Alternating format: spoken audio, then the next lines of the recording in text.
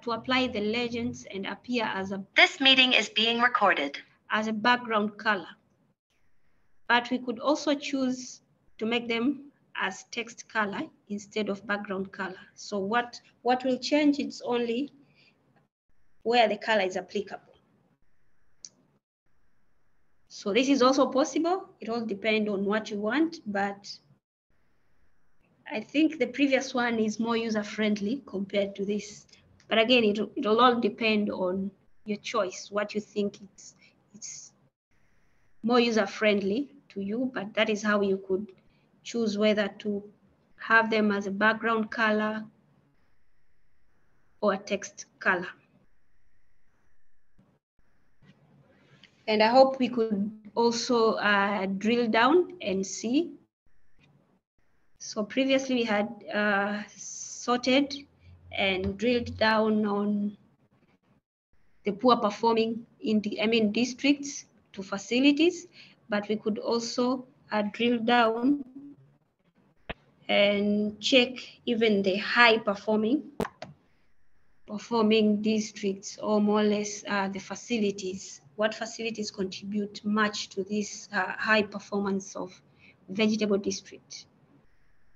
So you could also do that. It's more or less the same. It's just that the figures now, there'll be those who are performing well, while previously were those who are not performing good. So it's more or less the interpretation here, it's the same. With whatever performance, this highest performance that we have under the vegetable district, the contribution comes to all these other facilities except Potato District Hospital, because it doesn't have data, so it's not contributing in the good performance of this district. So that also could act as a flag. Maybe you'd want to question, why do they don't have data? If only they're required to report such data. If not, then it's well and good. Of course, in fact, if you had found data, you could ask, where is this data coming from? The fact that they're not supposed to report EPI data.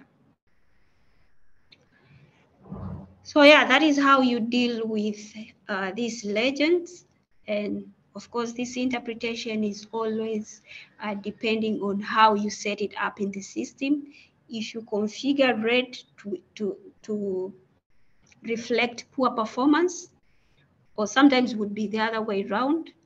So it all depends on what you configure, and of course, sometimes on what you analyze. With coverage, we expect to have more coverage in terms of this BCG doses provision and any other EPI dose provision. So if you happen to have low figures, that means you are underperforming.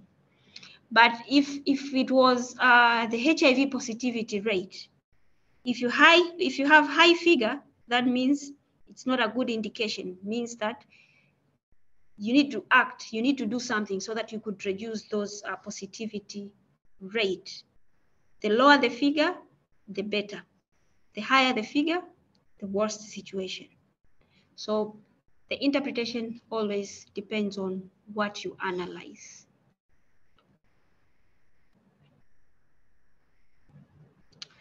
So let me just go and open something else. I'm just trying to retrieve the previous HIV tests by sub. Okay, so since this is served already, I just wanted to introduce another functionality here, which is the interpretation. I won't talk much about it because it's going to be covered in day 8.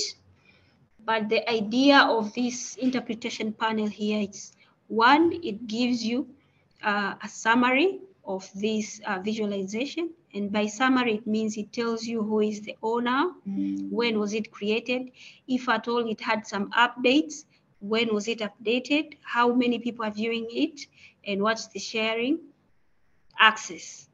And of course, now, if you were to add something now to interpret the data, you would write something.